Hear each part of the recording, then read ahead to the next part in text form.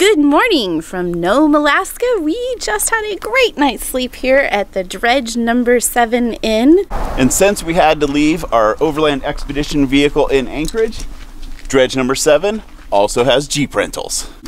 So you may be wondering, Nome, Alaska, that's pretty remote. How many roads could there possibly be there? Well, our buddy Richard said there's like around 350 miles of roads. I think we're ready to hit the road to Council. And it's a 70-mile drive? Something like that. About that. Yeah. So apparently the geography and the topography is very diverse in this direction. Richard, the mayor, really recommended we do the drive to Council first instead of the drive to Teller, and we're still in process to try to find and get permits to go to Pilgrim Hot Springs, which is on land owned by the Native Corporation. So this little office here on the left is where we went earlier to inquire about permits. And no matter where you are, you can always find a Chinese food restaurant. See a lot of ATVs sporting around town. That's pretty normal in the villages, guys. ATVs and in the winter snow machines are very convenient forms of transportation. And also use less fuel, so they're more economical. Yeah. Okay, I know a lot of you guys love it when we hit the dirt roads, and here it is. Boom. Let the adventure begin. What do I believe? What makes me feel it? To write you this song. 2 hours a day, 5 months and a year. Oh, I loved you too long. You keep blowing me out, I keep holding you in. I keep asking myself, oh, why do you still hurt? Why do you still hurt? Who's wrong and who's right? I cannot decide, 'cause I'm sober tonight. Dare I say, I hear happy giggles over here. Oh, yes. Might be a little ill-prepared for this, because I envisioned catching grayling in some of the creeks and streams, but when we got here, this area, let me just get this Castmaster off, this area is plugged with pink salmon. So since I was thinking grayling, which are like yay big, I grabbed one of my little miniature ice fishing setups with 4-pound test. So this could be fun. Look at all of them. Incredible. Look at it. Oh my gosh, like 7 at once. Ah! You see why we couldn't help but stop. Finessing the drag.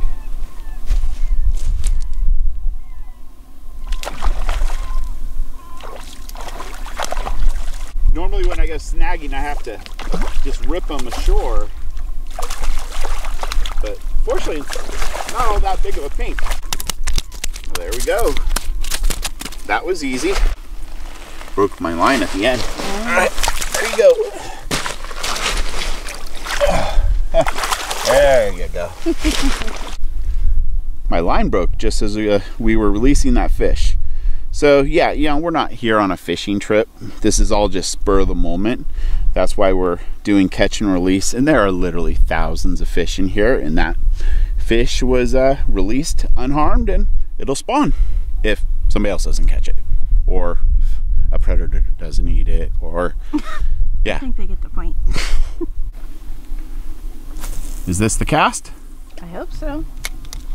No shortage of fish out there though. No. I love how they look like sharks swimming around where all you see are their fins come up. That is so cool. Yeah, guys, this lagoon, for lack of another word. Oh, hey, there it is. Fish on. I've never caught a fish on this small of a line. Any recommendations? Reel it in slow. If he wants to pull drag, pull drag. Do not tighten the drag, because the Drag is our friend when you're using 4-pound test. Oh, this is fun. A little bit more, then you can start to beach.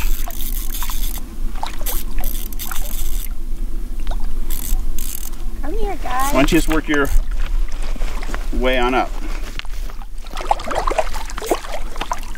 He's like, oh no, not the water, not the land. Yep. Wow, look at him. It's a nice looking humpy. Hey, we also get to show off your shoes.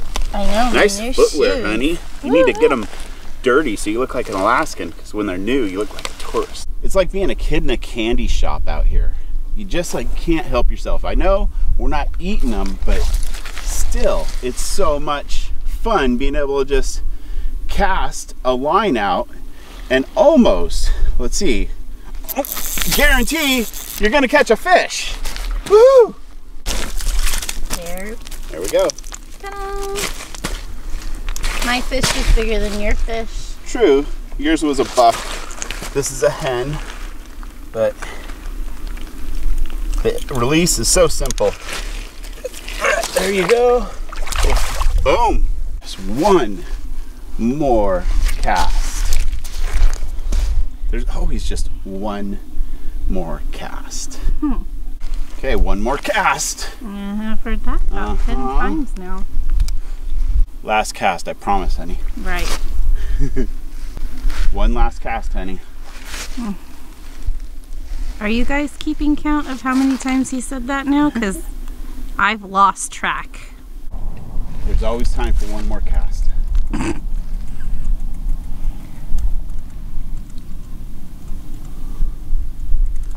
Something's following you. How lucky are we to live in a state where you can do stuff like this? But there's a definitely like a different element of the sport on light tackle. I get it. I love it.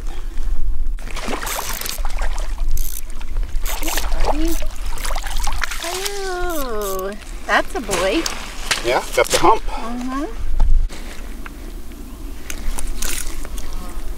Ready for the release? See ya. Okay, it's time to get back on the road because we still have a fair amount of distance to cover if we're gonna make it up, towards Council.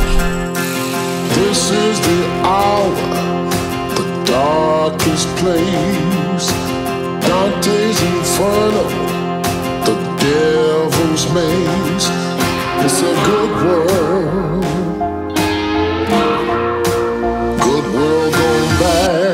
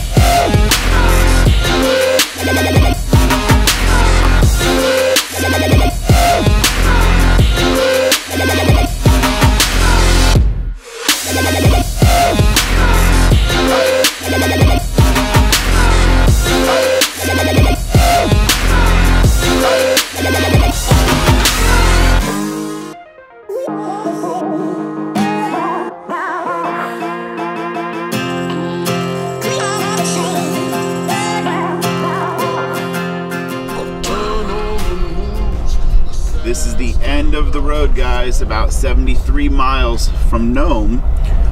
This is where Council is, but actually Council is on the other side of the river, and the river is right down here. And this river is completely crossable if you have local knowledge and you're not in a rental vehicle, because you're not allowed to cross the river. I understand. I do too. There's a lot at risk here. I wouldn't, you know, with Denny, I wouldn't pull up here and just cross willy-nilly. No. Well, Yeah. there's no cell phone service out here. And she said there are rocks underneath the water that you can't see. But there's hazards, and if you know the route, it's a piece of cake. Yeah. This is nice, guys. I am in a happy place. There's not too many places in the world where one can get so detached from civilization, but yet still be on a road system. This is really cool. And off in the distance there, you can see the village of Council. What a grand adventure, guys. What do you think? I hope everybody's enjoying this as much as we are.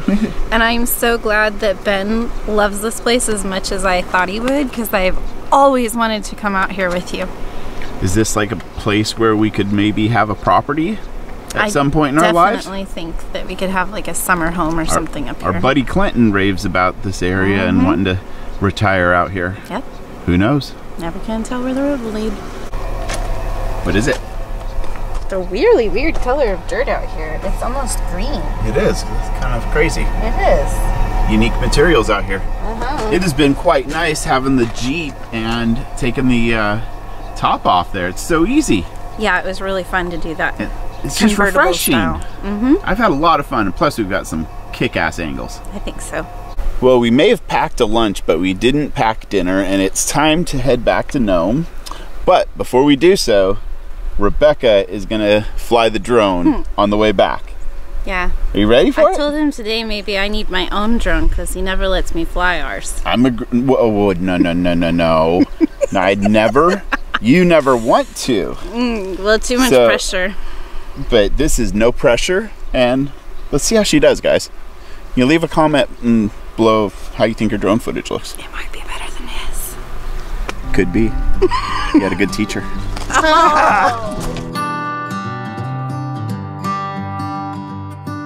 I've said it many times, I know I would change my ways, I know for sure.